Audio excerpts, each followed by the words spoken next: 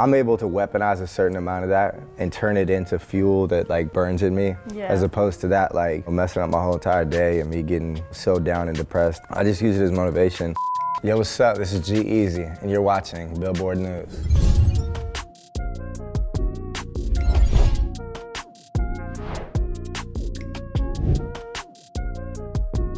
Hey everybody, my name is Nina Rohani and we are here with Billboard chart-topping artist G-Eazy. How are you feeling today? Feeling good, feeling great. It's the return of the Mac, R.I.P. the Furl. I promise you ain't nothing like these LA girls. Let's get lost tonight. You could be Supreme Kate Moss tonight. Turn up in the Soho loft tonight. While y'all follow, we just make trends. I'm right back to work when that break ends. You've been away for a little while. You had the deluxe album that came last year and now you're back. What's been up? What have you been up to these last years, I guess? It's not only was it a tumultuous time for a lot of us, everybody pretty much, you know, I went through some personal things with losing my mom, and also there was just a bit of a, an overall burnout I think I was going through.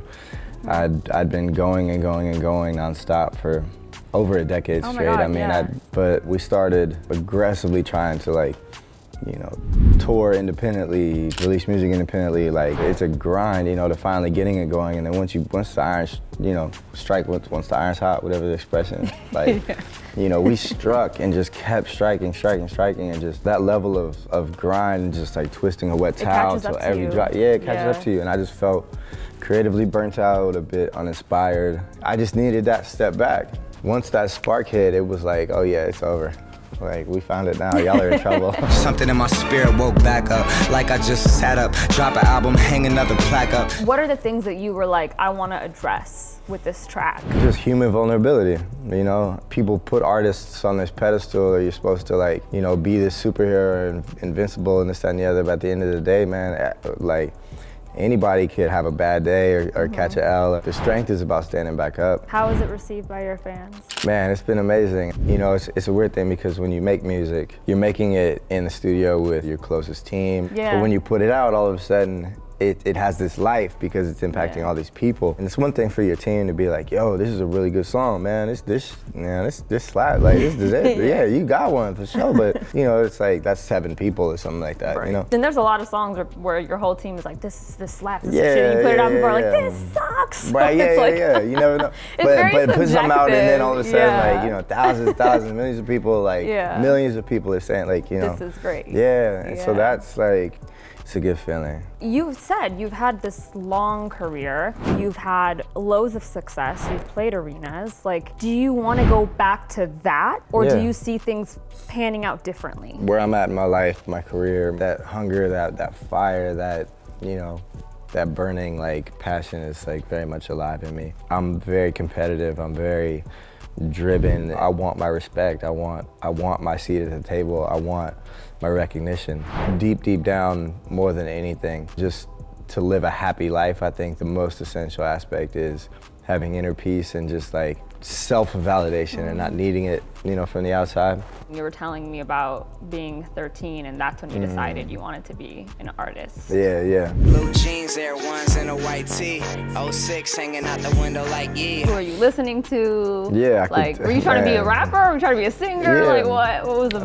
No, I was for sure trying to rap. I started making beats and the beats were trash. I started writing little raps in my notebooks, and I didn't know how to structure a song or really even how to count bars. I was just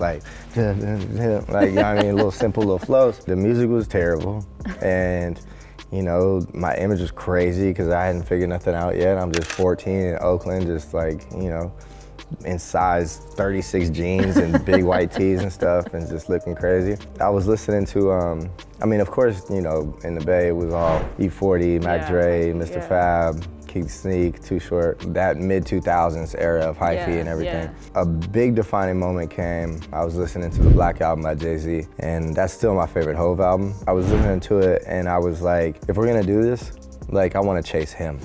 I wanna aspire to that. And it was just that level of determination of just that's what I aspire. If I could go back in time and tell that 14-year-old version of me, that we'd be sitting here doing this, or you know, that I'd done these arenas, or that I'd, you know what I mean? That's unfathomable. Yeah. You know what I'm saying? Want to quickly touch on the new album? Yeah. Like, is Tulips and Roses a good indicator of what that album's gonna look like? Or? Yeah, man, the album feels so good. Art in any way is like a representation and expression of how you're feeling in that time, and it's just like, I had to kind of rediscover myself, rediscover my passion and purpose, and have fun again. Just like, let's get back to basics and let's just have fun. Took a hiatus, I'm like, what did I miss? Cheryl's back in his bag, don't do it like this. Best of luck to you. Well, thank you so much.